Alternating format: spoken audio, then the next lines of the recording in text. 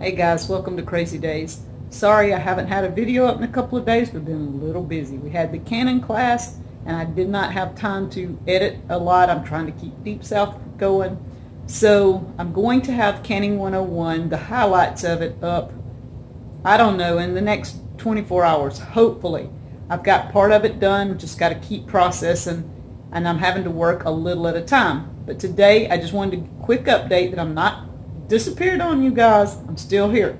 I need to go down to the cellar. Several people asked for a cellar video, so this I can do really quickly, show you a little bit, and send it up within, it'd take me 20 minutes or so to edit, where the Canon class is taking me a little time because I have a whole bunch of short clips to go through. So today I've been water bath canning.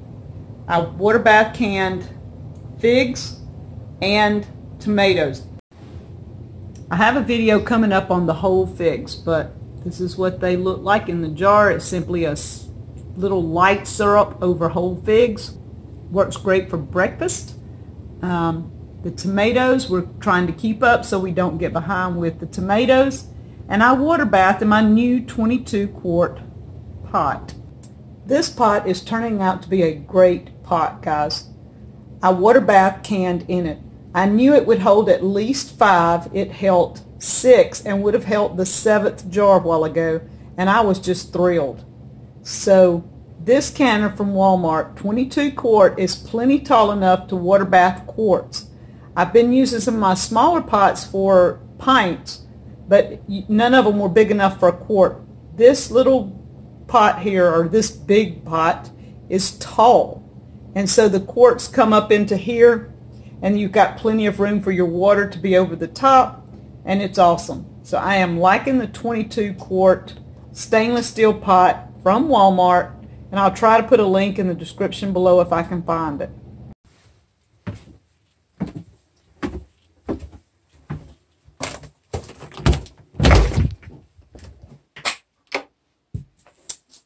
Okay, we are in the cellar. And this room is about a, I don't know if it's a 10 by 12, something like that. We have our potatoes, our fresh potatoes here, their own racks. And these were old bread racks. Danny designed the system here. He built the system from old bread racks. And they slide in and out so you can get your potatoes and clean out the racks, and we stack them on top as we finish with them. And so because we can so many, we don't keep too many fresh. This will be for any time we need fresh potatoes, but I make a lot of things from my canned potatoes. We also have a futon down here if we need to come down in order to sleep for a hurricane or tornado. These boxes here are for sweet potatoes. There's nothing in them right now, but sweet potatoes coming in a couple of months. We have electricity down here. The lights are on, of course. We have a fan, and we also have a toilet. We use this handicap toilet for a composting toilet. Works great. The sack is full of sawdust, and the bottles are for water. I already have bottled water, but if we need more, we will fill it before we come down. The composting toilet, the handicap seat, works excellent, guys. Okay, this room is also, like I said, maybe a 10 by 12, but Danny has built all these shelves in here from the floor up. The stuff on the floor belongs to the Lori family. Heidi Lori has been canning her little heart out plus her little storage. And there's some down here. So the Lori family has started their stash until they can get something built for their building, for their stuff over there. Like I said, I have some bottled water down there. But here I'm starting. We're just going to give you a little kind of show.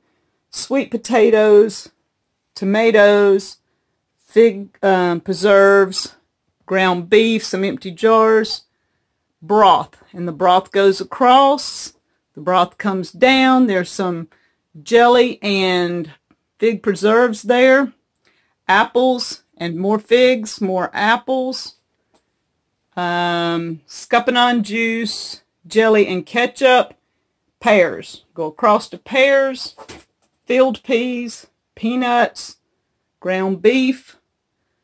In the right-hand corner, stir-fry. Left-hand corner, more jams and jellies. Top whole shelf, jams and jellies. Jams and jellies coming down. Applesauce, peaches. Now we're to green beans. Squash and tomatoes. This is different years, different things. Tomatoes. We have greens. Some more jams and jellies from different years. That is the reason they're all scattered, because the years are different. We're going to reorganize again shortly if we have a storm and we're down here for some reason. Green beans. That's peaches, English peas, beets. I think that is jams and jellies. I forgot. I think it is strawberry figs again. Green beans, English peas, green beans, potatoes, greens, salsa, more greens, more turnip roots, because we did put those up this year.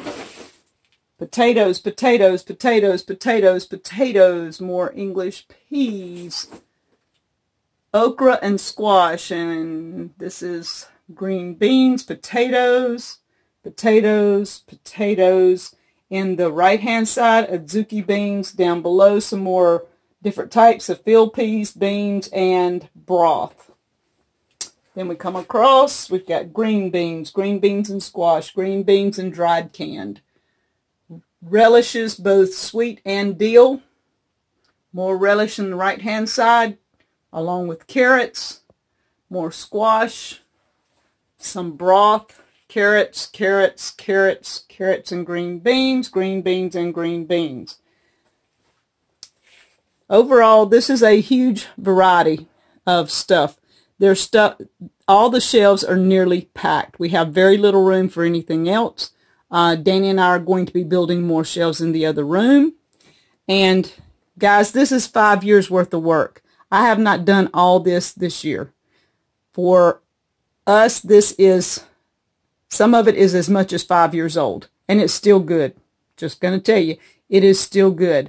At 5-year mark, we evaluate if it's something we need to keep or we need to feed to our animals and use the jars. So we rotate out. Some of the things is less than 2 years old because we have like English peas. Most of the English peas were put up this year. A lot of the... the carrots were put up this year. We're out of last year's carrots and English peas, so all that's fresh. That's something that we eat a lot of. So a lot of people say, what are you going to do with all that food? Surely that's not all for you. And as you can see on the bottom, there is some stuff for the Lori family. And if they get in a bind, of course they will work, and we will work out a deal with them on eating. Not going to let them starve, guys. And all this food comes in handy. Danny and I do not go to the grocery store and buy things if we don't have to. Very, very seldom. So now all our veggies and most of our fruit stuff is here.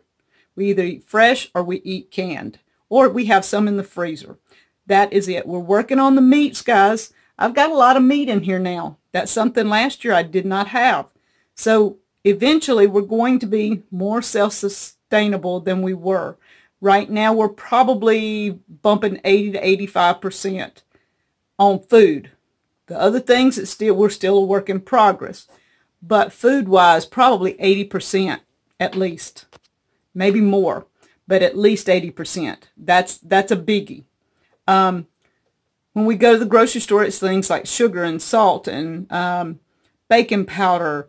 We still, if we need any milk, and we use almond milk, so it's a specialty thing. Almond flour, I'll order bulk online because that's something I can't produce. These things are the things that we will have to do without. People ask, what would you do? We would do without. We'd figure a way out. Butter, things like that. We have the goats, we have the cows. Soon, we will be producing our own milk, butter, and cheese, but not doing it right now, and yogurt. So those are the things we buy. We will do without until the girls start producing if something happens. We have our own eggs. We have all the other animals for meat if we need it. So we have a place for water. We're doing good. So one thing I do is, like workers that come by. We had a satellite guy. He's been here a couple of times doing things for our satellite. He loves coming working on our stuff because I always send home something. He loves the jams. So the last 2 times I've seen him home blueberry jam. He is thrilled to come work at Deep South on the satellite. So that's one of the options with all this food. It's not necessarily ours. It's for other purposes. Bartering.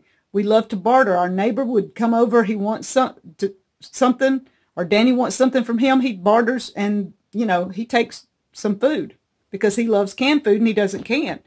Another thing, we have a lot of visitors at Deep South Homestead. And this past year, I went through a lot of this storage. 6 weeks ago, half this cellar was empty because we used a lot of food last year. Dirt Patch Heaven was here for nearly 3 weeks one time, and a week and a half later.